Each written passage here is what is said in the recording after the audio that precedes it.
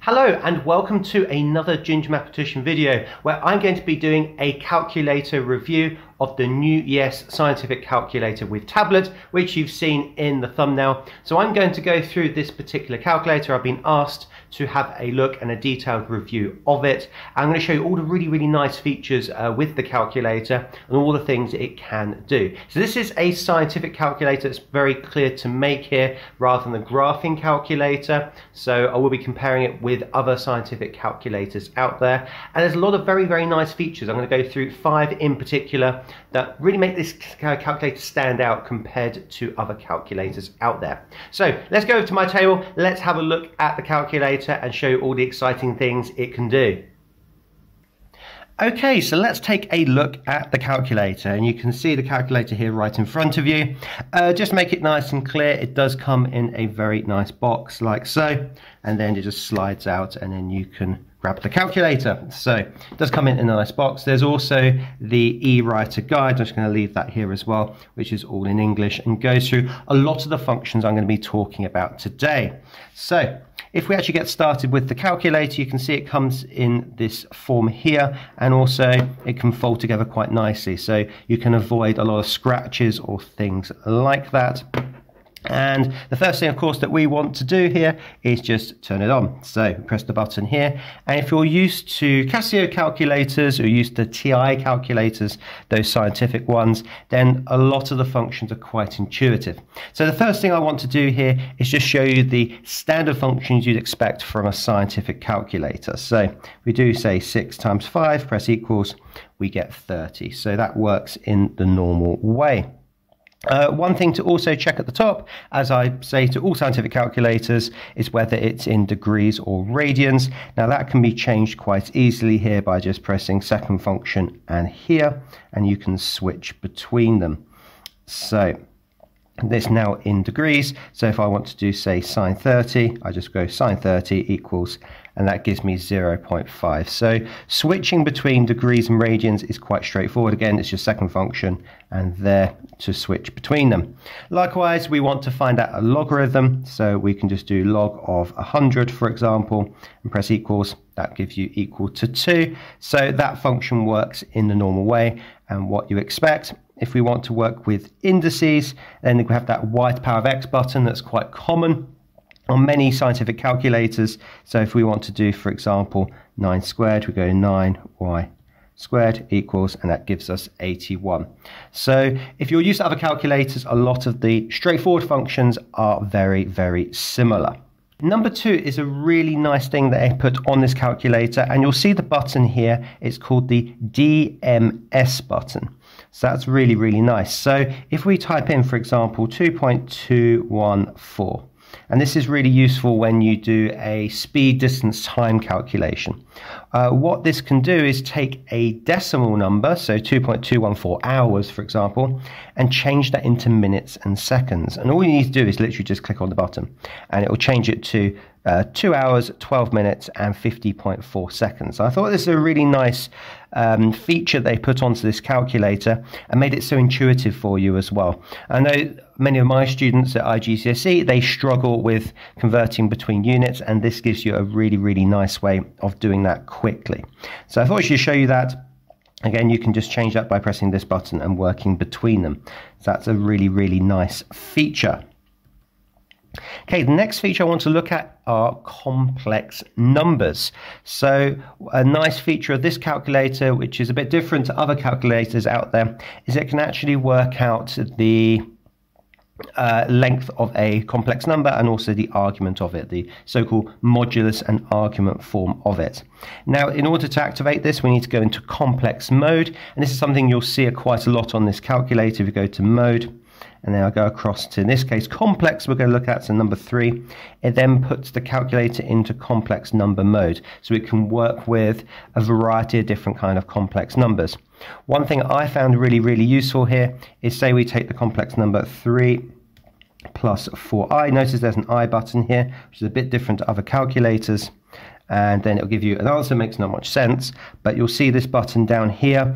So this is the modulus of the complex number, and then we'll look at the argument in a moment. If we press on this button here, it will actually give you the modulus of the complex number. If you press second function, and here it'll also give you in degrees here the argument of that complex number. And again, we can combine that with what we've seen before. So if I change the, I'm just going to change to radians. All we do now to do, we can do the same thing idea again, so 4 plus 3i, and we can actually go second function, and here it'll give you the argument also in radians too. So I thought that's a really nice feature on the calculator I wanted to show you, and it's going to combine very nicely with something we're going to look at in the very next point.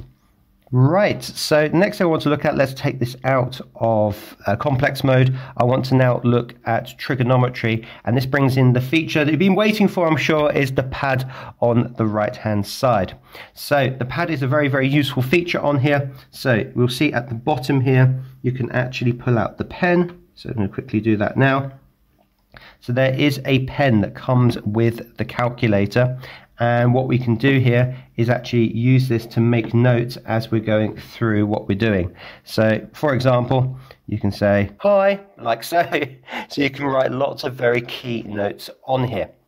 For example, if you're doing a calculation here, you can go times 12, you can write that as a note, then go 47 times 12, and you've got 564. And there is a button at the top here. If I press this button here, notice it will clear everything from the screen. But say you want to keep some notes. Say, for example, you want to remember that sine theta is equal to O over H, and you want to keep that. You'll see there's a button at the top here. And if I put this now in lock mode, say if I try and press this to clear, it won't actually clear. So maybe there's some notes that you want to take before you start doing an exercise, and you want to keep those notes, then you can actually lock this pad here. And if I take this out of lock mode now, and then click on this, then it will disappear. And one thing that I've been investigating as well, so this pen, one of the downsides to this, it could get lost easily. So it just slides in here. So once you have finished using it, you just slide it back in here as well, like so. And it's there. But yeah, I know students, they can lose things and maybe the pen disappears. One thing I've noticed is you can actually take an ordinary pen. So this is just a standard pen, and you can actually make the notes as well. So I can just write in 47 times 12 again. Yeah. So even if you do lose that pen, you can still use any pen that gives pressure basically, and you can still write notes, and obviously I can clear it as well. Now, one place where I think this is very, very useful for students particularly is working with trig equations. So say I want to work out between a domain of 0 and 360 degrees, we'll work in degrees for this question, and we want to work out sine x is equal to a half, for example. Well, again, we've worked on this at IGCSE, so we want to, what's the opposite of sining? Well, we want to inverse sine, and then this gives you, if you do this on the calculator, so sine inverse of 30. Now make sure we are in the right mode, in degrees, so 30, and we get a math error, so that's not good. So we go 30, so we've got sine inverse of 0.5, and that gives you 30. But then we want to work out the other answers between 0 and 360. So what you can do is actually draw the sketch on the calculator. So if I just draw a quick sketch of sine between 1 and minus 1, worked out one of the answers at 0.5, so this is 30. And we want to work out the other answer over here. You can actually do the sketch whilst you've got your calculator there, which I think is a really useful tool to use. If I just put in some of the key points here, so this is 960, and you go, well, I want this other answer over here, so this is 180, I want the gap to be the same, so this needs to be 150, so our other answer will be 150 degrees, and if I want to check this on my calculator, this is really nice, you can switch between doing working and actually using the calculator. All we need to now do here is just go sine 150, And you go, ah, that's also 0.5, so that is also an answer. So I think one of the best features of using this pad from a maths teacher point of view, and for students as well, is actually using this for trigonometric equations, where you need to do some graph sketching, but you also need to use the calculator at the same time. This would also lend itself quite nicely to anything that requires the sine rule and cosine rule, because you can work through that, you know, concurrently as well. So I think that's a really nice feature of the calculator. Okay, and the last thing I want to have a quick look at here is also looking at the statistics function of the calculator. So you remember this mode that I went to for complex numbers. You also see there is an option here for stat as well. So we go to 1, and then we can go to stat x. And there's a lot of functions this calculator can do to actually work out using data. So the way that this works here is if I type in, say, 52, press data, that will add 52 to a list. And then say we add 56, and then 58, and 59, say 61, and 63, and 68. For example. So I've added 7 pieces of data here, that's why it comes up n is equal to 7.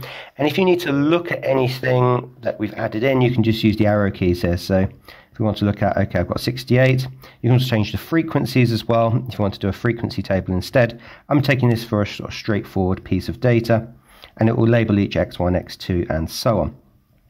And from there, you can actually do a lot of the different statistics functions you'd be expected to do at IGCSE, also at A-level as well. So, for example, if I want to work out the mean, all I need to do is go to alpha here and then click on the X bar button. You'll see that in red here, and press equals. It will then work out the mean for me, which is 59.57.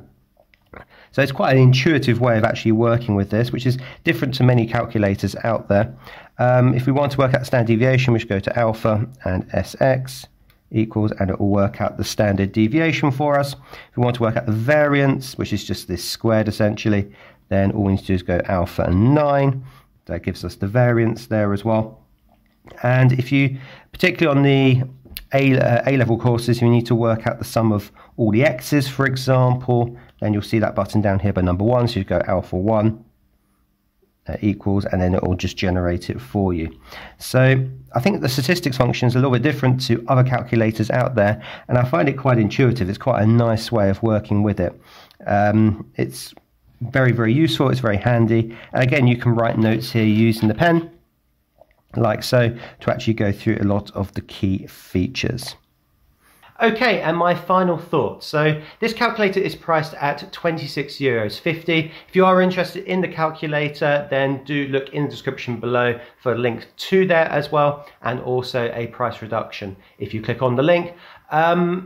I would say this is a well-priced calculator for what it does, particularly with the extra features, the complex numbers in particular. So if you're an AS further maths student or A-level further maths student, this is something definitely to consider. And also the writing tablet. I've shown you where we can actually use that in our maths lessons, and I think it's a really useful addition and something a little bit different to calculators that are currently out on the market. So definitely something to worth explore, particularly if you're looking at doing AS maths or A-level maths. This is certainly a good calculator to consider, and also with the IGCSE courses too. So I think it's well priced, I think it's well put together, and there's a lot of extra features that some of the calculators currently out there don't have as well.